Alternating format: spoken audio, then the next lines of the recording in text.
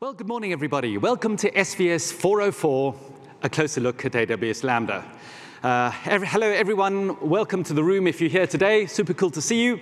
I also know there's an overflow room somewhere in the region of Las Vegas, so you're on the camera. Hello to everybody there. And also, this is going to be recorded, so if you are watching this on YouTube later, I suppose hello into the future. My name's Julian Wood. I'm a senior developer advocate here at AWS Serverless, and I work on a cool team within the Serverless product organization. And I really love helping developers and builders understand how best to build serverless applications, as well as also being your voices internally to make sure we're creating the best products and features. And I'm also going to be joined shortly by the awesome Chris Greenwood. He's one of our principal engineers who works in the Lambda team. Now, this is a talk today that's going to follow on from two previous Lambda Under the Hood talks.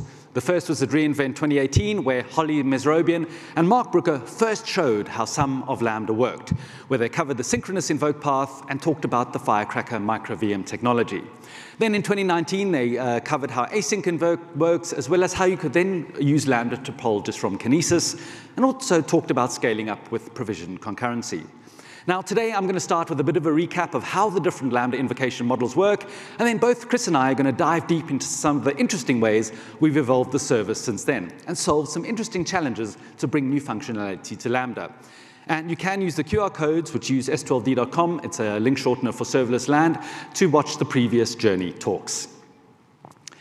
Now, as a 400-level talk, we're not going to go into the basics of what Lambda is, but it's worth highlighting how Lambda is the fastest way to build modern applications with the lowest total cost of ownership.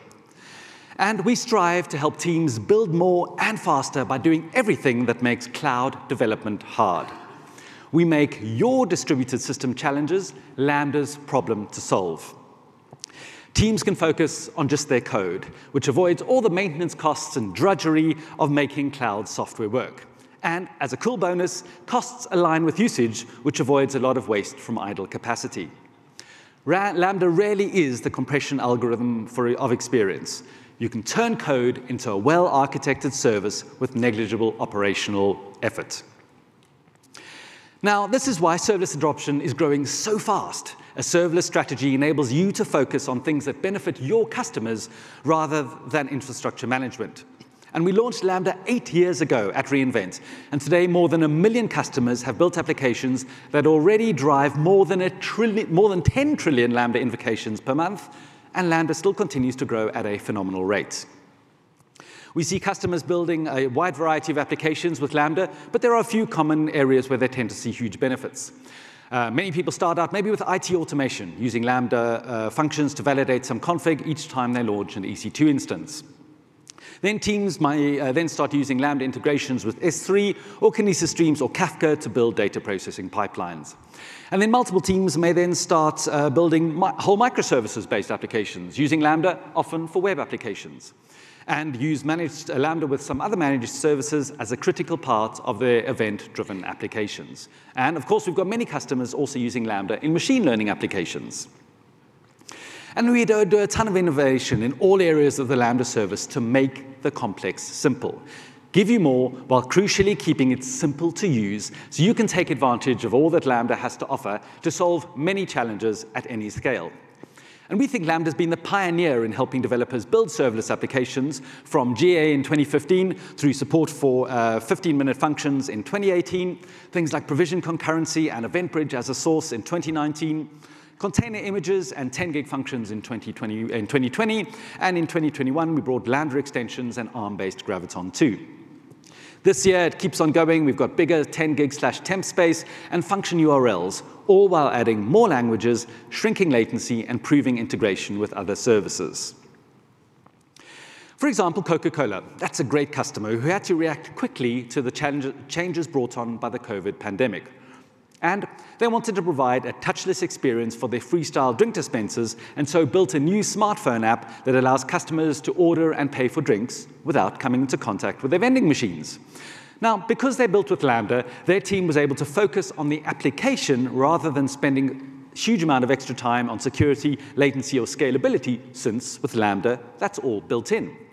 And as a result, they built this new application in just 100 days, and now over 30,000 machines have that touchless capability. Now, one of the important benefits of Lambda is that it responds to data in near real time. And as customers create more data streams, a serverless approach to processing that data is really super appealing. So an example is like Nielsen Marketing Cloud is doing this at an incredibly high scale. They are using Lambda to process 250 billion events per day. Yes, that's with a B, all while maintaining quality, performance, and cost using a fully serverless pipeline. And the scale of the system is really why they chose to use Lambda. On a peak day, Nielsen received 55 terabytes of data with 30 million Lambda invocations, and their system managed it with no problem. And in fact, they only had up to 3,000 concurrent invokes. On normal days, they see between 1 and 5 terabytes of data, and they were able to scale up and meet this need without additional work. I'm really sure their on-call engineers could breathe a sigh of relief. While we're working on Lambda, we focus on things like availability, utilization, scale, security, and performance. And today we're going to give you a taste of some of the engineering efforts in these areas. But we also do have a priority list. The top priorities for Lambda are security, durability, availability, and features in that specific orders. Now, you may hear that security is always job zero at AWS because that comes before everything else. But for Lambda, after then, we then focus on operational excellence for durability and availability, like running your functions in multiple availability zones to ensure that it's available to process events in case of a service interruption in a single zone, and even in the likely event of an AZ outage.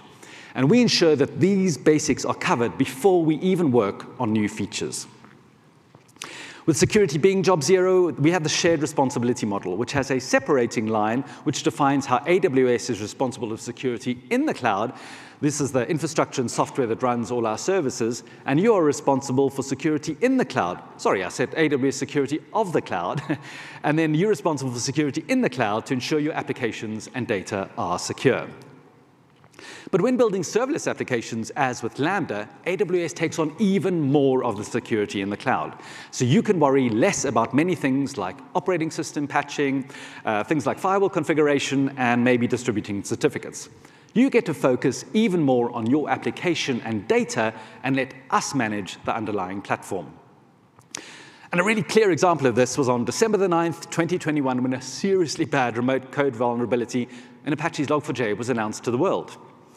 Many customers were scrambling to update Java across their environments. Yikes. Last December, ruining it for so many engineering teams. And probably for people in this room as well. But if you were using Lambda, we handled most of it for you. Now, Lambda doesn't actually include Log4j in its managed runtimes or base container images, so you were, in effect, already protected. But if it had been included, you would be patched automatically. Separately, we did also work with the Corretto team, the Java Corretto team, to build a mitigation if you did have Log4j as part of your Lambda function code. We could block the functionality and log that it had happened. Lambda protected you without you needing to do anything. And one of the major technological foundations of Lambda is the open source Firecracker. It's a cool name, I really like it. And Firecracker provides resource utilization to run functions built with enhanced security and workload isolation over traditional VMs with super fast startup times. Plenty more coming about Firecracker and how we're innovating in that space. Now, Lambda has two types of invoke models. Synchronous, where the caller calls Lambda, and this can be either directly via the CLI or SDK, or with the newish function URLs, or through a service like API Gateway, which is then mapped to a Lambda function. This sends the request to the Lambda function, does its processing, waits for a response before returning it to the client. Now, when you invoke in function asynchronously, again via the client call, or maybe an S3 change notification or a service like EventBridge, sending an event when a rule is matched. You don't wait for a response from the function code. You hand off the events to Lambda, and Lambda just handles the rest. It places the event on an internal queue and returns a success response to the recaller saying, yep, I got your event. A separate process then reads events from the internal queue and sends them to your function. There's no actual direct return path to the calling service. Now, in order to do this, we have a number of control plane and data plane components which we're going to talk about. Now, just to tell you, despite some of the rumors I hear, this talk isn't going to be about how we've entirely rebuilt Lambda to run on Kubernetes. Nothing against Kubernetes, but just in case you wondered, we do not, in fact, run Lambda on Kubernetes. But we do have a control plane service, which is where you interact with the Lambda service. And this is where you create, configure, and update your Lambda function and upload your code to use the various features that we expose. We manage the Lambda service resources, too, to make sure they're available to handle your invokes. There are also a number of developer tools to interact with Lambda, which also cross over into some of the data plane tools. And this is things like from the console to the AWS CLI, SDKs, AWS toolkits for various IDEs, and infrastructure as code tools. And then the data plane responds to get events to the Lambda service. And all invokes land up being synchronous invokes with a number of internal services. Now, these are the data plane services, and the eagle-eyed Lambda experts among you may also spot a service we haven't talked about before. And this is called the assignment service. And we've been evolving the previous worker manager service, and I'll go into more depth later on how we solved some worker manager problems and built the assignment service for improved availability. Now, also, the async event invoke data plane with the Lambda polars handle the very powerful asynchronous invoke model to process events and ultimately hand them to the synchronous invoke data plane. So let's have a look at how asynchronous invoke works. Requests to invoke a certain function arrive via an application load balancer, which distributes the invoke requests to a fleet of hosts, which then run the stateless front-end invoke service. Now, Lambda is a multi-AZ service, so you don't have to worry about load balancing your functions across multiple AZs. Lambda just handles that for you. Now, I am simplifying the diagram a little bit, or it does get a little crazy, but Lambda is built so all its components run transparently across multiple AZs. So the front-end service first performs authentication and authorization of the request, and this ensures that Lambda is super secure, as only authorized callers even get through Lambda's front door. The service loads the metadata associated with the request and caches as much information as it can to give you the best performance. The front end then calls the counting service. And this checks whether any quota limits may need to be enforced based on things like account, burst, or reserved concurrency. And the counting service is optimized for high throughput and sub 1.5 millisecond latency because it's called on each invoke, and therefore it's critical to the invoke path. And because so, it's made highly available, as with a lot of Lambda, across multiple AZs. The front end then talks to the assignment service, which has replaced the worker manager service, and it's a stateful service. And there's going to be a lot of talk about state in our talk today. So this is responsible, like the worker manager service was, for routing invoke requests to available worker hosts. If you want to think about it, the worker is the server in serverless. It's responsible for creating a secure execution environment within a micro VM to download, mount, and run your function code. The worker is also responsible for managing the multiple runtimes. And this is for languages like Node, Java, and Python, and any other kind of languages you bring. It's also involved in setting up the limits, such as memory, based on your function configuration, and then the associated proportional virtual CPU. And of course, needs to manage the Lambda agents on the host that monitor and operate the service. Now, here is also another component which does some coordination and manages background tasks. And this is the control plane service, which handles function creation and manages the lifecycle of assignment service nodes, and then also ensures the front-end service is up to date with which assignment node to send an invoke request. So back to the assignment service. This is the coordinator, information retriever, and distributor about what state execution environments are on the worker host and where invokes should ultimately go. It also keeps the front-end invoke service up to date with which assignment service node to talk to. For the first invoke of a function, a new execution environment needs to be started on a worker host. So the assignment service talks to the placement service to create an execution environment on a worker with a time-based lease. Now, placement uses ML models to work out where best to place an execution environment, and they do this by maximizing packing density for better fleet utilization, while still maintaining good function performance and minimal cold path latency. It also monitors worker health and makes a call when to maybe mark a worker as unhealthy. And we need to make sure this runs as fast as possible to reduce latency for any cold start invokes. So once the execution environment is up and running, the assignment service gets your supplied IAM role for that function that the function is going to run with the privileges that you define. It's then going to distribute that role to the worker along with the environment variables. The execution environment then starts the language runtime and downloads the function code or runs the container image. And the function initialization process runs. The assignment service then tells the front-end service, I'm all ready, which then sends the invoke payload to that execution environment. The function then runs the handler code and sends its results back through the front-end service to the original caller for the synchronous invoke. The worker also then notifies the assignment service saying, I'm finished with the invoke, and so it's then ready to process a subsequent warm invoke. Then when a subsequent invoke comes in, front-end checks the quotas with the counting service again, and then talks to the assignment service, which says, yes, there is actually a warm and idle execution environment ready, and sends the invoke payload directly to the execution environment on the worker, and your function can run the handler again. When it's finishing with the invoke, the worker then tells the assignment service, yes, I'm now ready for another subsequent invoke. Then when the lease of the execution environment is nearing its end time, the assignment service marks it as not available for any future invokes. And then we have a sort of further process that spins down that execution environment. Also, we need to handle errors. So if there are any errors in the init phase in the execution environment, assignment's able to then mark it as not available, and then it's removed from service. Also, if we need to remove a worker from the service, maybe when it needs to be refreshed, which we do regularly, or it has any errors, we can actually gracefully drain it of execution environments by stopping future invokes. Current invokes will carry on, but we just stop any future ones. So let's switch to talking about asynchronous invokes, or also what is called event invokes. And you can see here we have the event invoke front-end service. Now, you may remember that for the sync invoke, we had a front-end invoke service. Slightly similar names, but they're definitely different. Well, the event invoke front-end service sits behind the same front-end load balancers as before, but the load balancers see that it's an event invoke, and so send it to the event invoke front-end service, rather than the front-end invoke service. And we actually deliberately separated these services, building a new data plane to ensure that an async invoke path was separate to the sync invoke path to protect against a large amount of event invokes, potentially causing latency with the sync invoke path.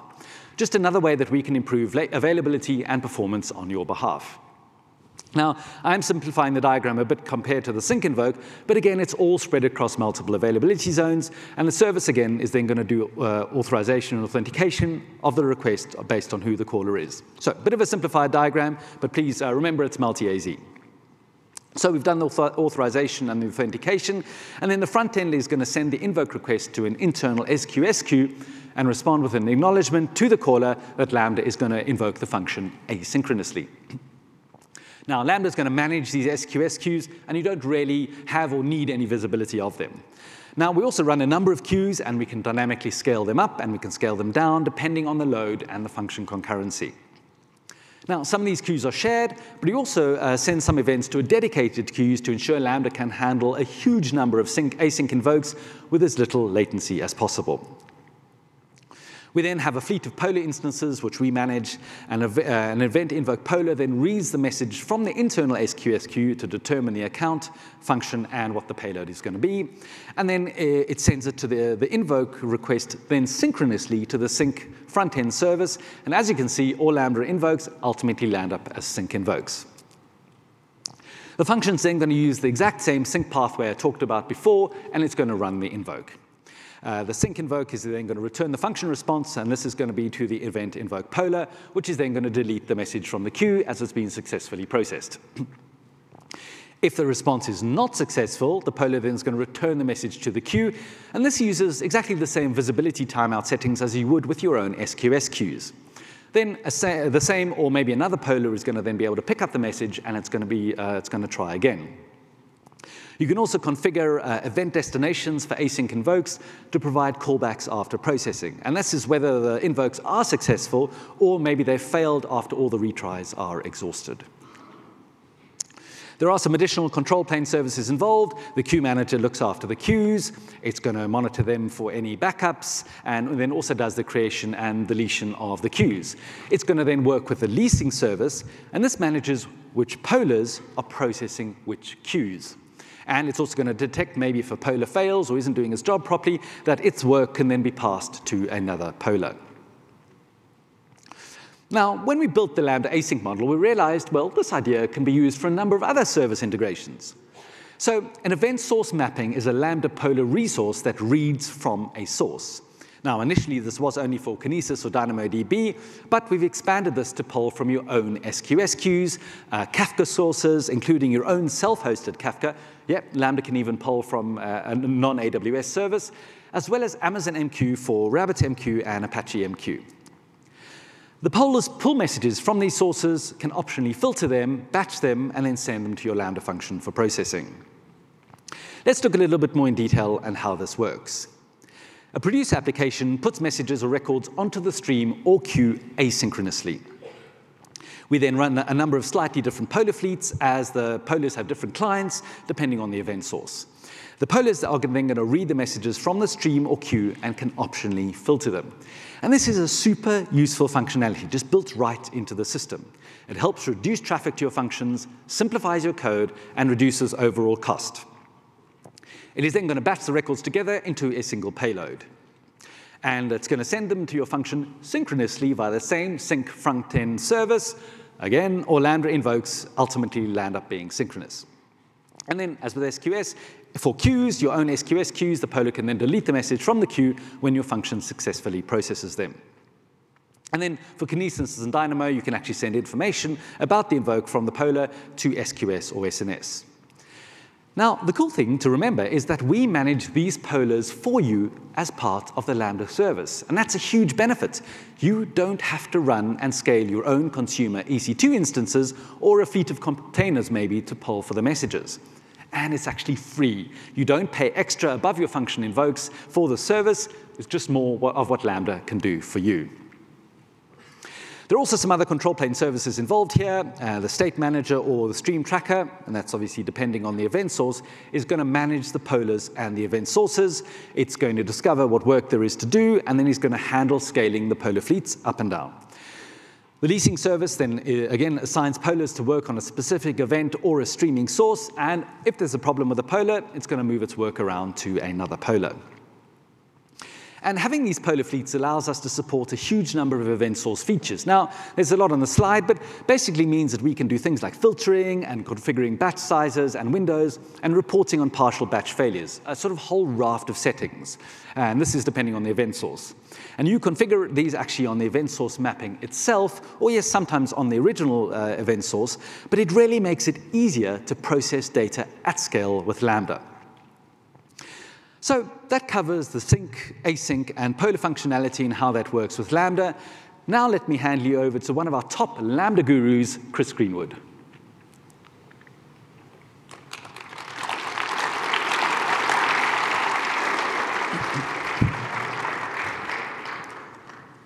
Thank you, Julian. My name is Chris Greenwood, and I'm a principal engineer with AWS Lambda. My goal here today is to demonstrate that in some ways, Lambda is a storage service. My first position with AWS was working on Elastic Block Store, or EBS. EBS is a large distributed storage service that backs the majority of EC2 attached block devices in the world today. The service is faced with many of the interesting storage challenges that you may have heard about from talks from the storage track. A few years ago, I joined Lambda expecting to find a much different problem space. More serverless, more ephemeral, more stateless. But in the months that followed, I found state management challenges that were very similar to those I faced in EBS. What I came to realize is that Lambda is a stateless, serverless compute product to you, the function developer, but on the back end involves many of the state management challenges that are present in a storage service. To some degree, Lambda is a storage service that you don't have to think about. So for the next segment of this talk, I'd like to look at Lambda as a storage service. And we're going to talk about 3 lessons that Lambda has learned from our peers on the storage service side that have helped us improve the Lambda service. The first is that access patterns to your data should drive the storage layout of that data in your data plane. The second is that shared state is important for performance and for utilization of a storage service, and that the best kind of shared state comes without sharing state. And I'll explain what that means in a little bit. And the third is that a well-architected storage service often has an equally well-architected presentation layer into the caller. In other words, you meet the caller where the caller is. We'll start with lesson 1. So to frame the topic, what state needs to be managed by Lambda in order to serve an invoke? Fundamentally, an invoke involves 3 things. First, it involves invoke input. Invoke input is the JSON payload provided by the caller or provided by the event source on every invoke. Second, it involves code. Code is provided by the function developer when creating or updating the function. And third, it requires a place in which to marry invoke input and code, the virtual machine. That's 2 pieces of state and 1 piece of state and compute in the virtual machine that together make up the necessary bits of information to serve an invoke. Julian gave us an overview of invoke front end and the polar fleet, which together serve to get invoke input to the correct machine at the correct time. Now we're going to talk about code. When Lambda launched, to deliver code to a machine in order to spin up an execution environment, Lambda did the simple thing. We downloaded that code from S3. Each environment started up with Lambda code that would discover which code payload governed the function, would download that code payload from S3, unpack it into the environment, start the runtime. Starting that runtime would essentially turn that code into a running VM and make that running VM ready to take invoke input and execute. This worked just fine and is in fact the way that the majority of Lambda functions in the world work today. But as our requirements changed, so did our architecture. In 2020, we set out to build container packaging support for the Lambda product. This changed state management in a big way in that code payloads were now much larger. While zip code payloads are limited to 250 megabytes in size, we realized that container images are often much larger, and we decided to support up to 10 gigabytes in size for container packaging in Lambda. However, the code delivery architecture for Lambda made it such that the time taken to download a piece of code and unpack it into the environment scaled linearly with code payload size. And we felt this was unacceptable for the new code payload requirements of the Lambda container packaging product. This meant that we had to rethink the mechanism by which we deliver a piece of code into the into the execution environment. We, along with the community, realized something. In many containerized workloads, a container accesses a subset of the container image when actually serving requests. This chart from a harder paper published in the FAST conference in 2016 shows the disparity between total container image size, either compressed or uncompressed, and the total amount of that container accessed on the path of a request. While the mechanism Lambda uses ended up being different than that of the harder paper, we realized that if we could download and present to the execution environment only the bits of a container image that were necessary to serve a request, then we could get the execution environment started more quickly, and we could amortize code delivery time and cost over the lifetime of the execution environment. So, how to go from all-at-once loading of a container image to incremental loading of a container image? The first thing we had to do was to change the way the container images were persisted in the Lambda storage subsystem.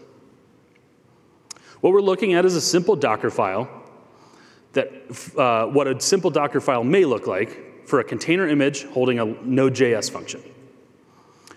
When you build a container image from this Docker file, Docker is going to produce a set of tar files called layers. Lambda takes those layers and flattens them into a file system. This is the file system that is present when your execution environment starts up. Once we have the flattened file system, we break its binary representation on disk into chunks on the block device. A chunk is a small piece of data that represents one logical range of the block device and multiple chunks appended together make up the entire block device and the entire file system. Chunking is powerful as it lets us store contents at a sub-image granularity and then also access those contents at a sub-image granularity. Let's consider the example here of a file system exposed into an execution environment. When the execution environment starts, it knows nothing of the contents of the file system. First access of the file system, say to list the contents of root, results in an inode read out of the file system. Lambda software maps that inode to a specific chunk in the container image and fetches that chunk to serve the read. A subsequent read to a different inode, say to open and start the Java binary, may fall into the same chunk, which means that Lambda needs to load no additional data to serve that inode read. Future reads, such as opening and loading the handler class for your function, may fall into different chunks, and chunks are loaded as they're needed. This means that all up, Lambda delivers to the execution environment the contents that are needed to serve file system requests made by the VM, and does not deliver contents that are not needed. In this way, Lambda has learned lesson one. We let access patterns to our data, specifically the fact that container images are sparsely accessed, to influence the storage layout of our container storage subsystem. Specifically, the fact that we chunk and incrementally persist and access blocks of container images. Moving to the second lesson, sharing state without sharing state. The next thing we realized about container images is that they often share contents with similar images. This is for the simple reason that when people build with containers, they often don't start from scratch. They use base layers. A customer of Lambda may start with the base OS layer, lay on top of that the Lambda vended Java runtime, and finally lay on top of that their function code. The Lambda data plane understanding which data is shared and which data is unique is helpful in optimizing code delivery. But it turns out that deduplication is difficult in this context for a few reasons. The first is related to the fact that our storage layer is block-based instead of file-based. To allow two copies of the same file system to share contents at the block level, that file system must deterministically flatten layers onto a file system and deterministically serialize that file system onto a block device. But many file systems don't do this. In some file systems, if you take the same set of layers multiple times, flatten them onto a file system, and then serialize those file systems to a block device, you get a different binary representation in that block device for the same logical file system state. To solve this, we did some work in the ext4 file system to ensure deterministic behavior when flattening and serializing to disk. The second reason deduplication is hard is related to key management. We need different keys encrypting the contents of different customers in different regions. But different keys mean different encrypted payloads even if the contents are similar, which prevents deduplication at the storage layer and at the caching layer. So ultimately, to benefit from deduplication, we need to use the same keys to encrypt data when appropriate. A simple way to do that would be to depend on a shared key in a shared key store. But that results in a single point of scaling across multiple customers and across multiple resources. What we'd like is for the keys to logically be the same, but for the discovery of and persistence of those shared keys to be pushed out closer to where the data itself is stored. To solve this problem, we turn to a technique called convergent encryption. When encrypting a chunked image, we start with the plain text chunk, which represents one segment of the flattened file system. We take that chunk and we append some extra data that is deterministically generated by the Lambda service. Then we compute the hash of that chunk and extra data. This hash becomes the unique per chunk key for this chunk. That key is then used to encrypt both the chunk and the extra data with an authenticated encryption scheme. Including the extra data in the encrypted payload allows us to verify that the payload remains unchanged at rest and in flight on the decryption path. We do this for each chunk in the file system, writing encrypted chunks to our chunk store and keeping track of the keys for each. When complete, we create a manifest containing both keys and pointers to chunks in the chunk store. We finally encrypt that manifest with a customer-specific KMS key and persist the manifest. There are a few great things about this encryption scheme. First, assuming we use the same extra data, we produce the same key from the same chunk contents every time. This allows us to securely deduplicate the contents that should be deduplicated. And critically, this allows us to do so while having each image creation process proceed independently without depending on a shared key or a shared key store. Second, without changing the encryption scheme and without changing the chunk, by simply changing the extra data, we can force two chunks to use different encryption keys even if their contents are the same. This is helpful in ensuring, for instance, that contents in different AWS regions don't share encryption keys even if the contents are identical. So in this way, Lambda has learned lesson 2. We improve cache performance and economics to help overall performance of the storage subsystem, all while minimizing the shared resources on which we take a dependency during the process of creating and then accessing a container image. To recap, we've covered invoke input delivery and code payload delivery. The third aspect of state management we're going to talk about is the place where code and input meet, the virtual machine. A quick recap of Lambda's history with virtualization architectures. Lambda operates a large fleet of EC2 hardware dedicated to running the millions of active functions in a region. At launch of the service, Lambda provisioned a T2 instance on that hardware and dedicated a T2 instance to each tenant to run one or more of that tenant's execution environments. This leveraged EC2 virtualization technology to isolate one tenant from another, simple and secure. When a request was handled by the routing layer, it would check for the existence of an existing execution environment for that function, and if one did not exist, it would provision a new T2 instance and attribute it to that customer with the information necessary to download the code and execute the function. At scale, this meant many occupied instances in the fleet, and at any given moment in time, many instances in the process of coming into the fleet for a function or being taken out of that fleet to recycle to a different function. This brings us back to state management, but from a different angle. Well, with code management, our goal was to scale up the amount of state managed to manage larger code payloads. With our VM fleet, our goal was to scale down the amount of state managed. We wanted to provision as little unneeded compute, memory, and disk resources for each VM. Reducing overheads is good for efficiency, both the efficiency of compute at rest and the efficiency with which we scale compute into the fleet and bring compute out of the fleet.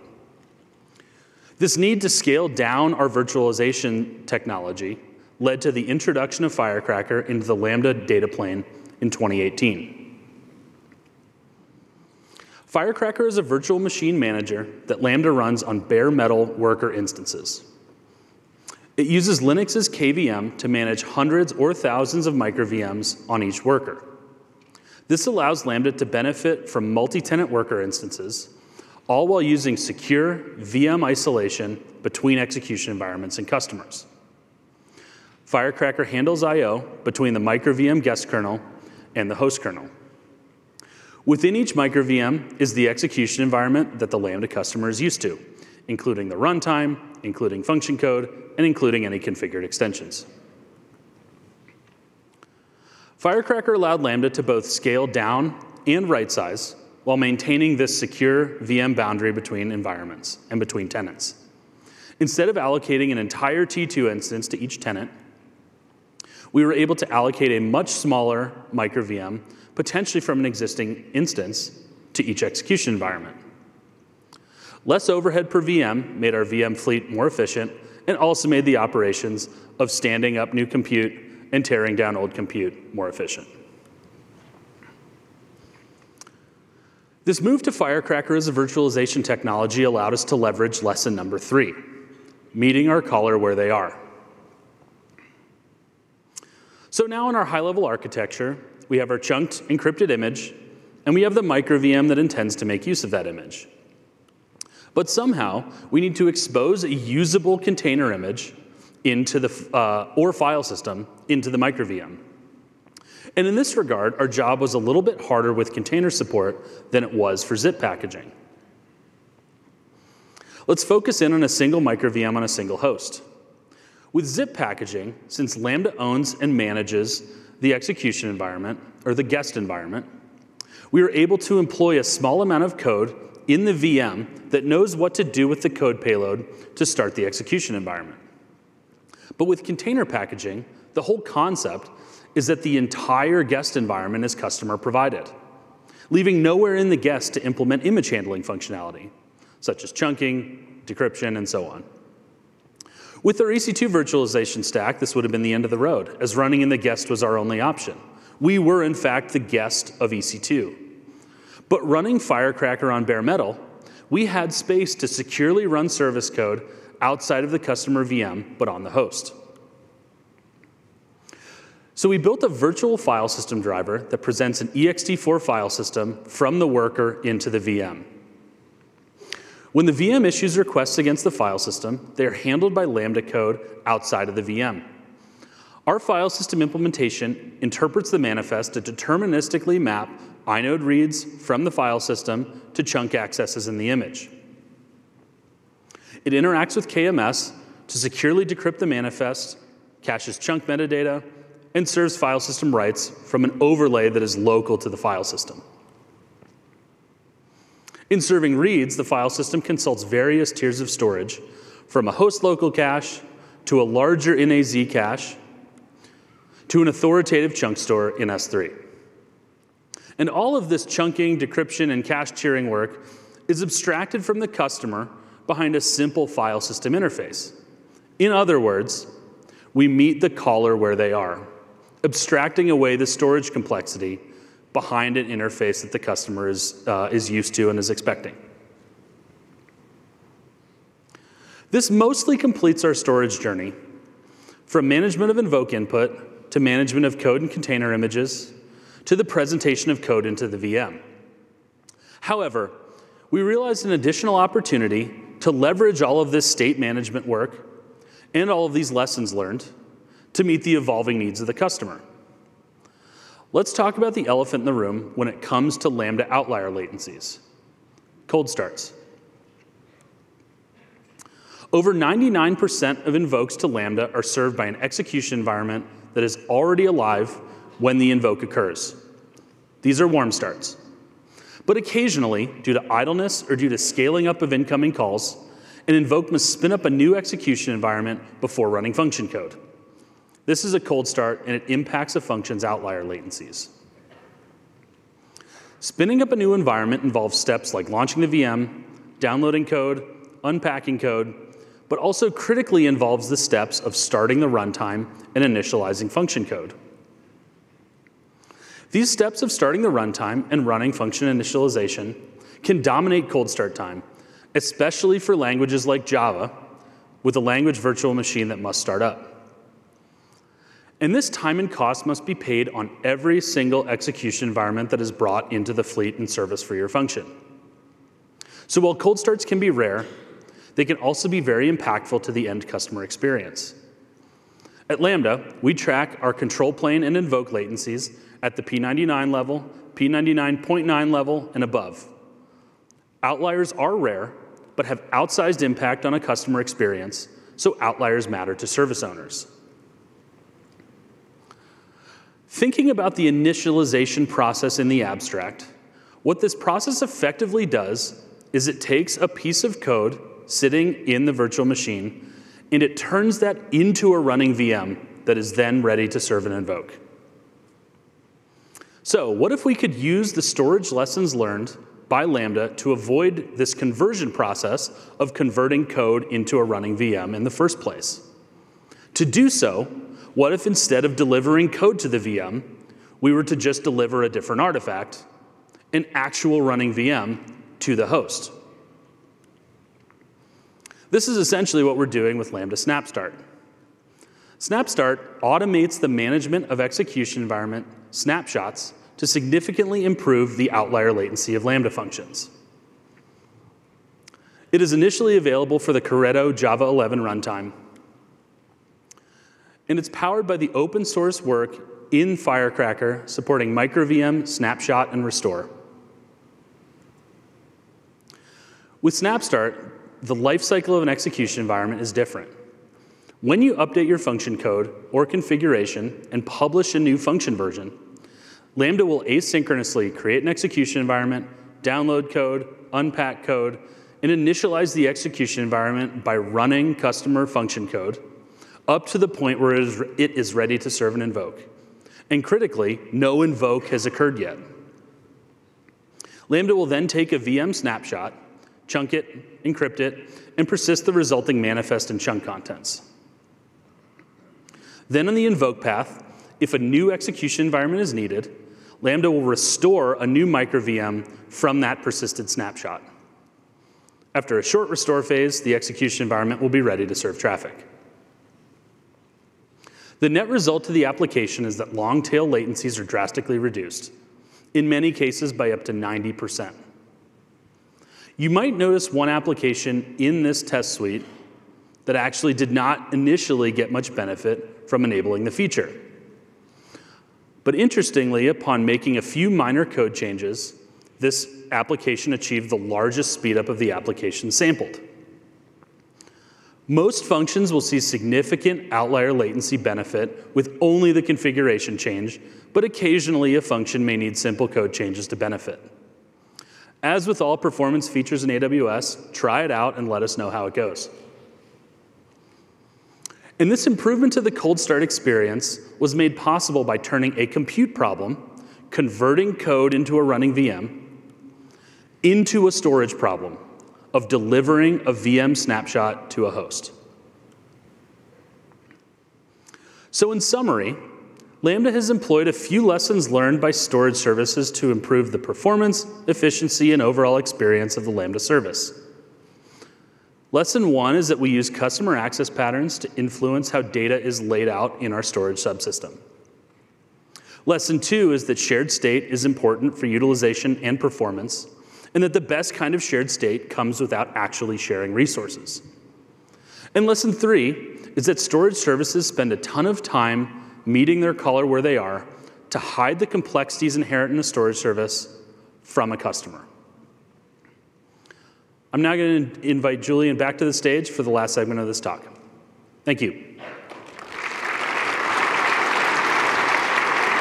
Good job.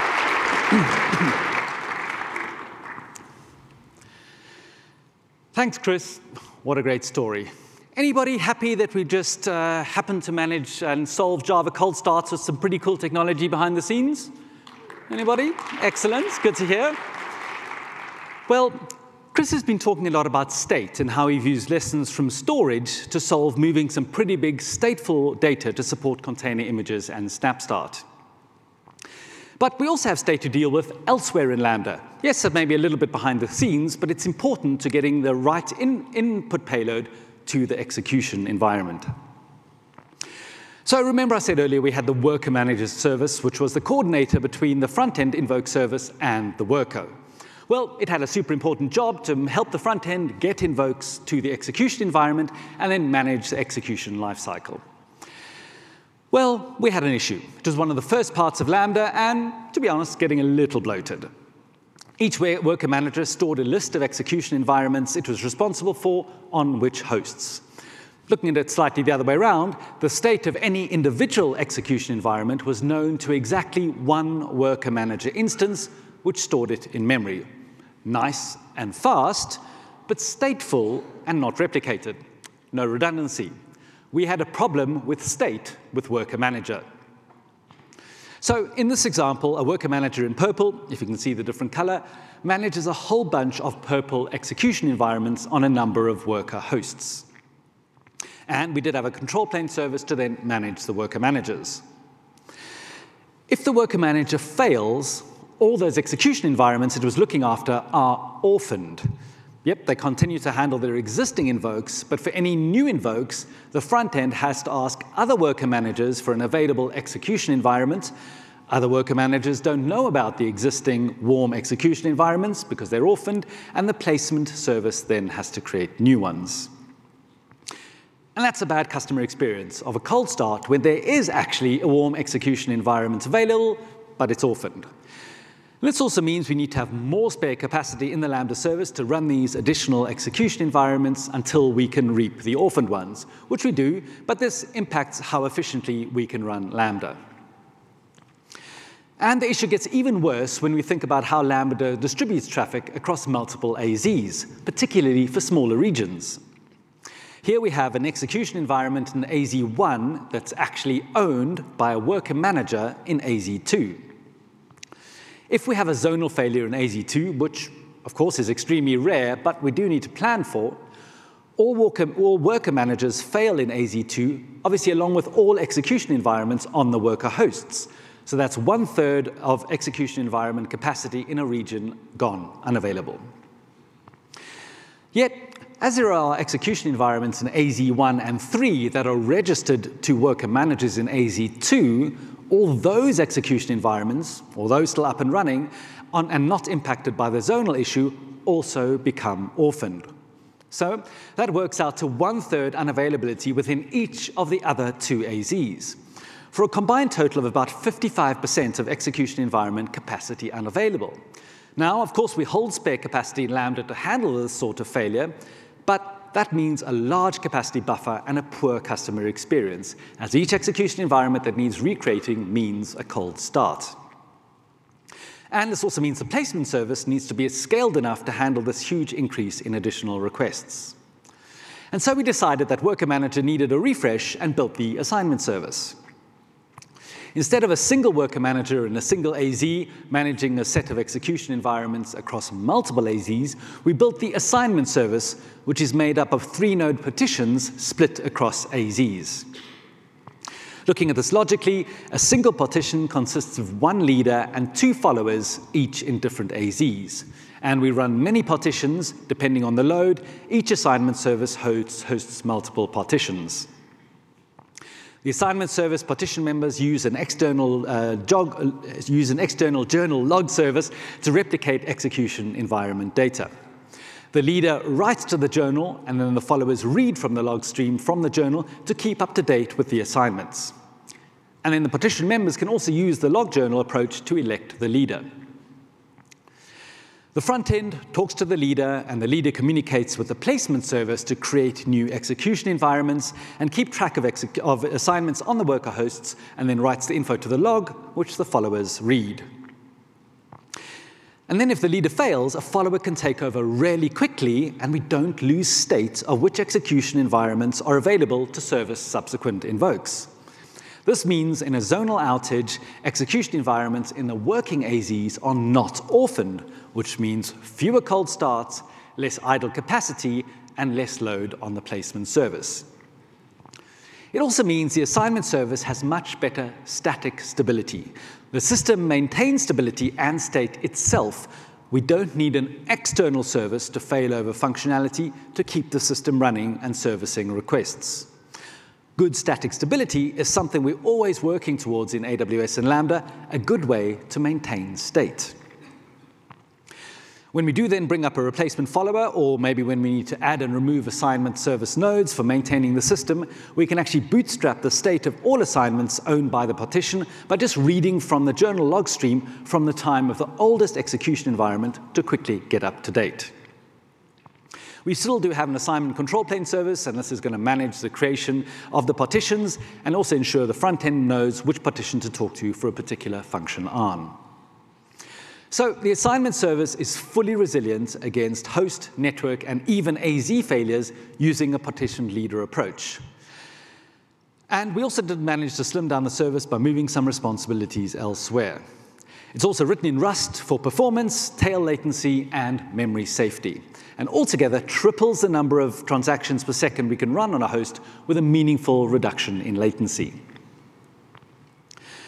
So all the efficiencies we're able to drive in the service means that we can get better utilization. And this has a direct impact on the cost of running Lambda. How efficiently can we run a workload given a specific set of resources? And we do a ton of work in this area as well. Due to the small footprint of functions and our ability to distribute the workload to fit the curve of our resources, we can be the most efficient way to run code. With Lambda, you only pay when your functions are doing useful work, not the idle. So it's our job to minimize the idle.